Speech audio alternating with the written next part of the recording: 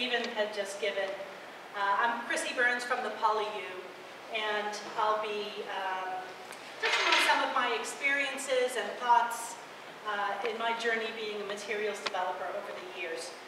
I've prepared a bit too much, so I'm going to zip through a few things quite quickly and focus a bit more on my experiences, share a few of them with you, and some of my philosophies. So I grounded myself by going into and kind of reviewing Tomlinson's principles of materials development, which are summarized here.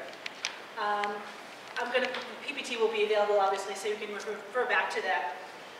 And as I was thinking about, well, you know, what makes me have a level of expertise, I thought about my personal qualities. I think that's part of it. I've always been a very curious person, interested in learning, and if I'm interested in something, I get very passionate about it. I'm a wide reader. I love going to conferences. I watch a million YouTube videos. And I feel like that has been part of my process in developing a level of expertise. I'm quite a deep thinker.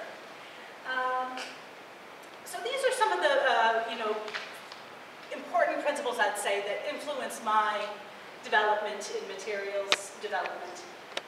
Coming from having taught in Korea for 5 years, I noticed such a difference with the local students here in Hong Kong.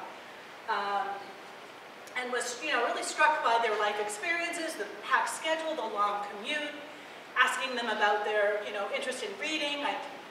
Most of them don't read. And some research I was engaged with, all the interview participants, 15 of them, all of them reported shameful experiences with learning English in the past.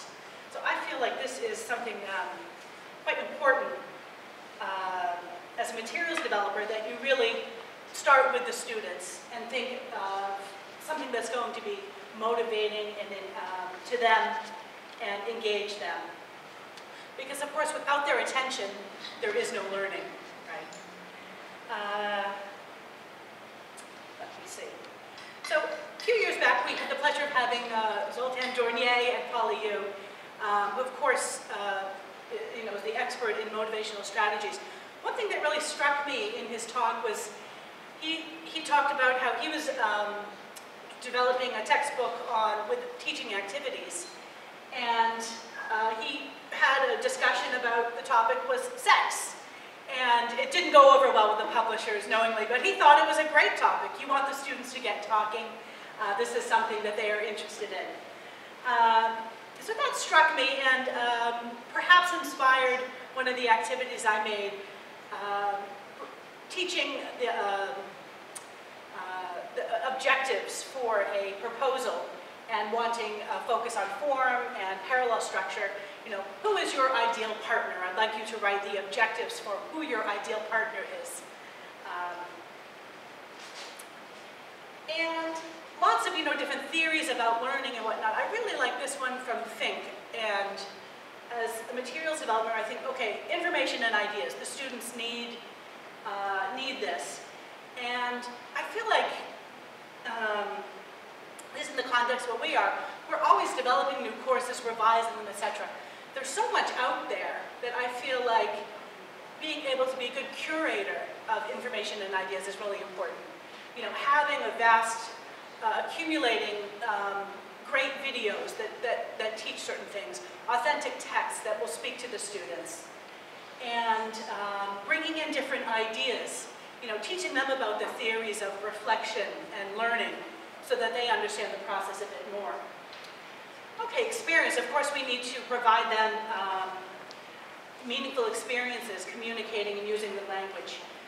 And the importance of reflection, I feel like that's maybe something that has been neglected or is something to be, it's important that can and should be included in the materials development. So, no need to go into Highland, we're all familiar with him, but the genre context has been, the genre pedagogy has been very influential in for me, and time is a bit tight, but I thought, okay, I wanted a topic for teaching students to give persuasive presentations. And they're more familiar with academic presentations. So we're deconstructing what persuasive presentations are. Wanting my students to have an awareness of audience, purpose, context, and how one might adjust their delivery and language based on those factors. So I gave the students all the topic of smartphones. You're going to give a presentation on smartphones. Really excited about that. They love their phones, right? And they were in groups, they had different audiences. You're going to present to primary school students, you're going to present to customers at Smartone, and you'll be presenting to engineers at Apple. And kind of let them go at it. And you could see the, their brains whirring as they realize, okay, this is my audience, so what's my purpose going to be? And how should I act with them? What will my body language be in language? So I think this is an example of scaffolding their learning towards something greater, but bringing in the local context and something meaningful to the students that actually can be really quite powerful.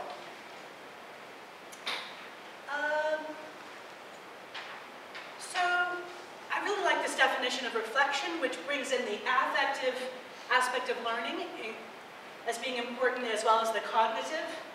So I'll briefly touch on this taxonomy from Fink, which I really like. I feel we often focus on the things on the top when we're thinking about materials. But I feel like we can bring more and have more focus on these things on the bottom, which are more personalized to the students maybe, making the learning more relevant and meaningful for them. All right, this is a bit wide, but I won't go into technology. Of course, that's the future of materials development.